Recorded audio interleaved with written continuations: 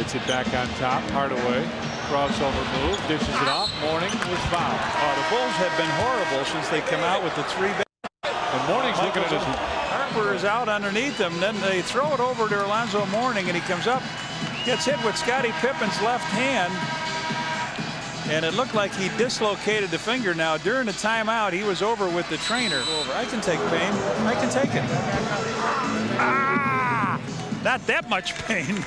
He'll be shooting a couple free throws now. He is still muttering about that. I know what that feels like. So do you, Jenny. That really hurts. Line chance for Miami to take the lead with 9:53 left in the third. Phil Jackson up talking to Steve Javy near half court. Mourning hits that one. Alonzo Mourning and free throw attempts in the